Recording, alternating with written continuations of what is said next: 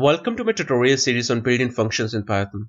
In this tutorial, I will cover next 9 built-in functions. Let's start with isinstance function.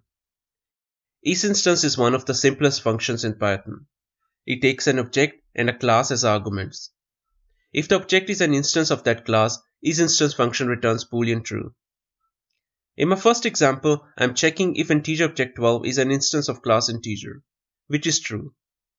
In my next example, I am checking if integer object 12 is an instance of class string, which is false. Similarly, in my next example, I am checking if an empty list and a list with 5 elements is an instance of class list. You can also pass multiple classes as tuple in isinstance function. It is also possible to pass your own object and class as arguments. Isinstance function also take care of inheritance. In this example, I have class B, which inherits all the properties from class A. Now in main, I have created an instance of class B. Now when I call isinstance function with object 1 as first argument and class A or class B as second argument, it returns boolean true. Basestring function is only available in Python 2, and it is not possible to call this function directly. Basestring function is only used to check if an object is an instance of either string or a Unicode class. Basestring is parent class of both string and Unicode classes in Python 2. In my example, I am checking if string object hello is an instance of class string, which is true. But string hello is not an instance of Unicode class. Because both Unicode and string classes inherits from basestring class, so string hello is also an instance of basestring class. Similarly, in my next example, I am checking whether Unicode string hello is an instance of class basestring, Unicode, or string. Now let's move to next functions. Bin function, short for binary, which takes an integer number as an argument and converts into a binary string. In this example, I am passing integer 10 as an argument in my binary function. As you can see the output, the binary function has converted the integer 10 to a binary string. The oct function, short for octal, is very similar to binary function, but it returns an octal string. Similarly, hex function returns a hexadecimal string.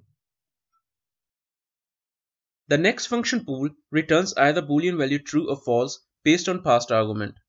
If there is no argument or argument equal to 0 or none, which is another data type in Python, bool function returns false. Any other values like integer 1 or 2 always return boolean true. In my short example, I have created a list named items. In my for loop, I am passing each element from my list items to bool function. As you can see the output, bool function returns either boolean true or false according to argument value. Now let's move to next function int, short for integer. Integer function takes a string or a number as an argument and converts it into integer number. If you call int function without any argument, int function returns 0. If you pass a floating point number as an argument, the int function truncates a decimal portion of the floating point number. If you pass any valid integer string, int function returns the integer value. Similarly, you can pass a number in scientific notation or a boolean value. If you pass a string which is not a valid integer value, int function returns a value error exception. The second argument of int function defines the base of first argument. It has default value of 10. Now if you set base to 2, then the first argument must be a binary number. The int function then converts the binary number to integer number with base 10. Similarly, you can also pass an hexadecimal number with base 16. Int function converts the hexadecimal number to integer number with base 10. If you set base equal to 0, Python will choose a suitable base value by its own. Now let's move to next function bytes, which is only available in Python 3. Bytes function converts the object passed as an argument to bytes object. So what is a bytes object?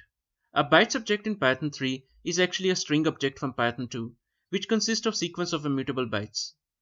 Let's see some examples. If you call bytes function without any argument, it returns an empty bytes object. If you call bytes function with an integer as an argument, it returns same number of bytes as integer value with each byte set to 0. If you call bytes function with a string object, the second argument encoding is compulsory. Encoding argument defines how each byte in bytes object will be encoded. If you set encoding to Latin 1, then the output is different if you set encoding to UTF-8. This is only the case if you have known ASCII characters in your string, as shown in the example.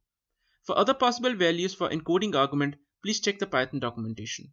Now if you try to encode a bytes object with wrong encoding, because it is not possible to encode a string which contains non-ASCII characters with ASCII encoding, you will get an encoding error. To avoid such errors, you can use the third argument errors. If you set the third argument errors to ignore, you will get no error, but you may get a wrong output. For other possible values for errors argument, please check the Python documentation. The next function bytearray is very similar to bytes function which we have seen in last slide. Bytearray function converts the object passed as an argument to bytearray object. As compared to bytes, bytearray is sequence of mutable bytes from value between 0 and 255. Now if you call bytearray function without any argument, it returns an empty bytearray object. If you call bytearray with an integer value as an argument, it returns the same number of bytes as integer value and each byte is equal to 0. As I mentioned before, in Python 3 string is now sequence of Unicode characters. So if you call bytearray function with string as an argument, the encoding argument is compulsory. Whereas when you call bytearray function with a bytes object as an argument, no encoding argument is required.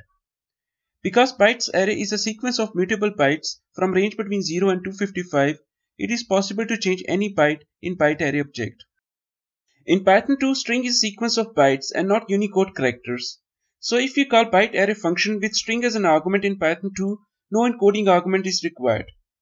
In case you have Unicode characters in your string, you must use Unicode string from Python 2 for correct encoding. I hope you have now basic understanding of all the functions we have covered in this tutorial. Thank you for watching and please subscribe my channel for future tutorials.